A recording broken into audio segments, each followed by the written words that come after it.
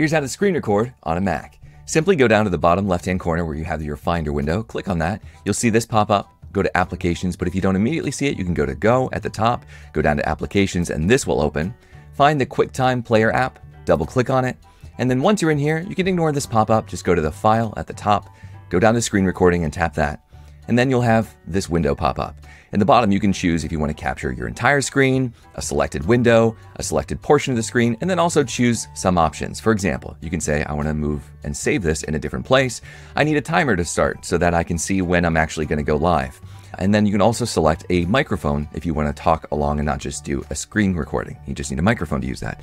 And then at the bottom, I always like to have show mouse clicks so that I can show people where I'm clicking. So let me give you an example of what this will look like.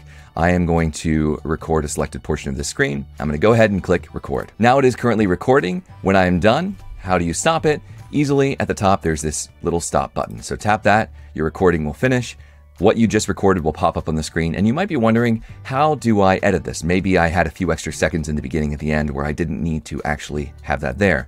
Go to Edit at the top, down to Trim. Then you'll have this window that shows you a yellow bar where you can actually drag it and move around what you want to cut off in the beginning and the end. Simply hit Trim. When you're done with that, go up to the File, Save, choose your destination, maybe call it Video, and then simply hit Save.